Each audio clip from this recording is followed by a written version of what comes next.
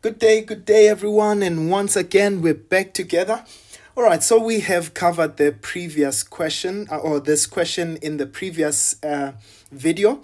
So I wanted us to continue on to question 4.4 because it does seem quite a long question, so I didn't want the previous video to be very long. Right, so if you haven't watched the previous video, please make sure that you go to that one before you go into this question.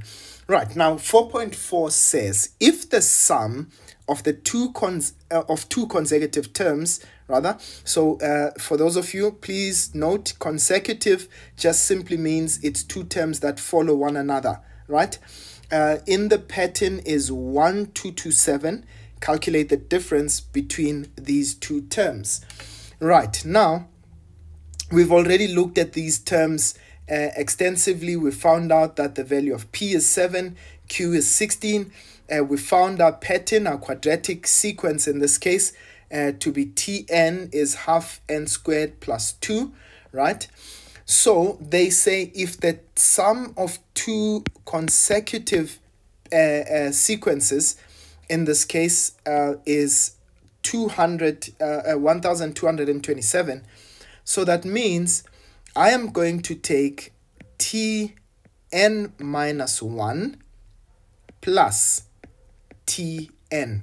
Nothing wrong with you if you said you're going to take Tn plus Tn plus 1 is equal to 1227. So whether you express it this way or you express it this way, either way you will still get to the same answer, right?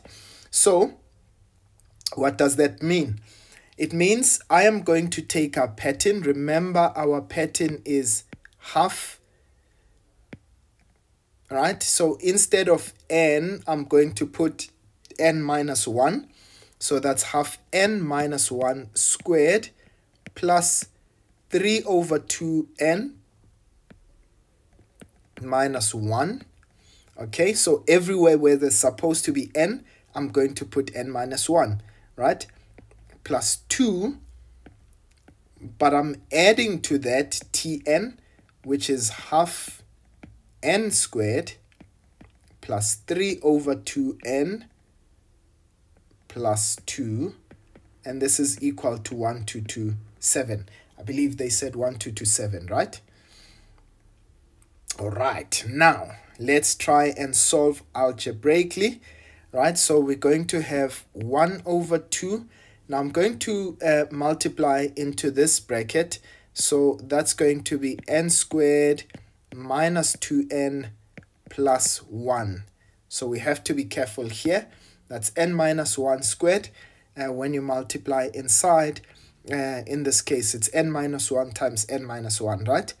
Plus, that's 3 over 2n. We have to be very careful when dealing with these, right? 3 over 2n times negative 1 again. So that's minus 3 over 2, right? Plus 2 plus 1 over 2n squared plus 3 over 2n plus 2. And this is equal to 1227. Right, so let's try and just make this as simple as possible. So I'm going to multiply the half into the bracket. So I've got half n squared minus n.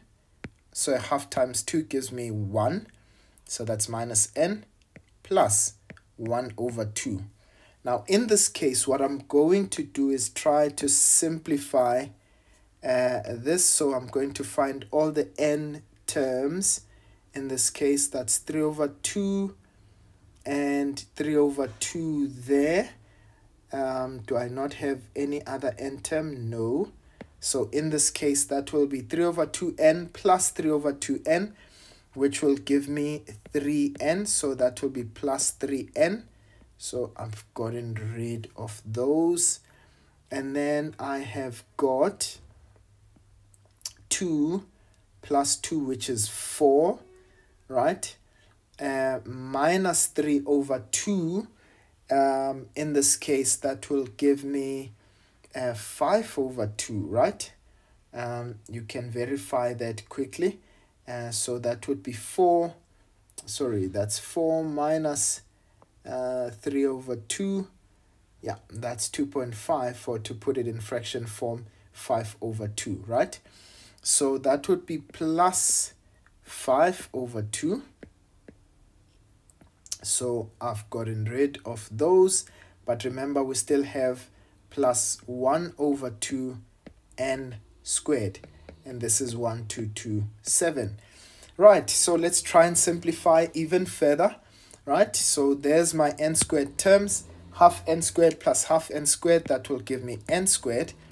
Right, and I've got for n, I've got minus n plus 3n, which would give me plus 2n. Okay, so that and that I've gotten rid of. Okay, and I've got 1 over 2 plus 5 over 2. Okay, and that would give me plus 3, isn't it?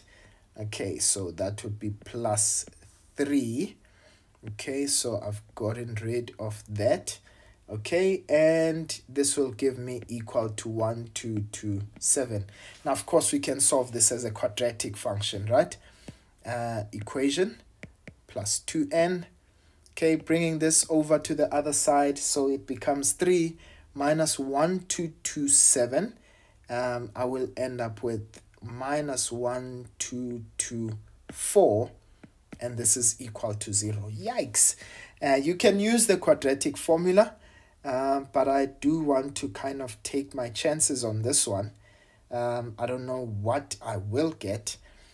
Okay, the factors of 1224, such that when I subtract them, will give me 2. Let's see, 1224, let's see, divided by... let's see. Okay, so it is divisible by 12. So if we say 1224, divide by, let's see, if we said 36. There. Oh, that was purely coincidental. Okay, so 36, it gives me 34.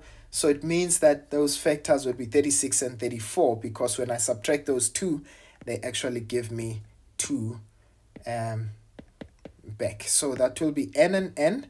That would be 36 and 34, right? And in this case, of course, the 36 is positive and that is negative, so that we have a positive in our middle term, right? So therefore, n is equal to 30, negative 36, or n is equal to 34. Now, obviously, this is not applicable. Why? Because we cannot have n as a negative number. It has to be a natural number. So the answer is 34. But remember, that's not what we're looking for. They wanted the difference between the two terms, right? So in this case, let's find what Tn is actually. So Tn is 1 over 2 34 squared plus 3 over 2 times 34 plus 2, right? That was our Tn. Yep, plus 2. Okay, right, let's try and find that. So that's 0.5 times 34 squared minus 3 over 2, okay, times 34 and plus 2.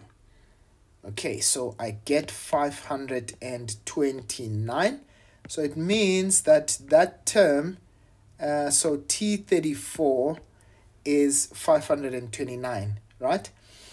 And now remember that the sum of them, so it was Tn minus 1 plus Tn, which gave me 1227. Do you remember that? Okay, so Tn minus 1 plus Tn gave me 1227. So I need to find this term. I just found this one. So Tn minus 1 plus, and there's nothing wrong. You could have actually substituted there. N minus 1 would be 33. So you could also have found T33, substituting 33 into that equation, right? But I just want to cheat the system a little bit. 529, it's not really cheating. 1227, right? So that means Tn minus 1. So meaning T33, let me not call it N minus 1, it's T33, because N, we've just found out, is 34, right? So that means that N minus 1, which is T33, okay, there we go. So that's T33. Remember, they are consecutive terms. So that would be 1227 minus 529. Okay, minus 1227. Okay, I get 698. Okay, so that's 698. All right. So T33 is 698. And by the way, we need to make sure that when we add those two, they give us 1227. But they said find the difference. So I'm going to find T34 minus T33 in this case. What does that give us? It gives us, so we are taking 6,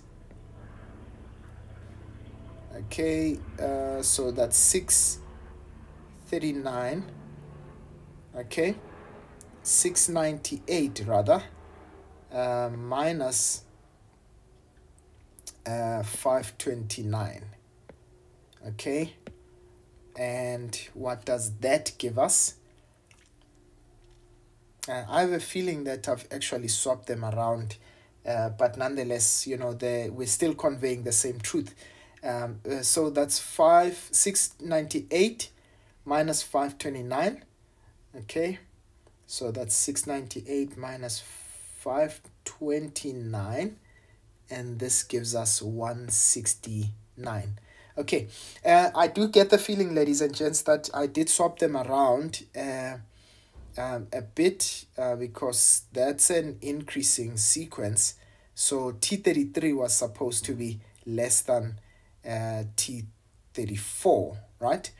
But nonetheless, looking at it, so that would give us, in this case, the difference between them would be 169.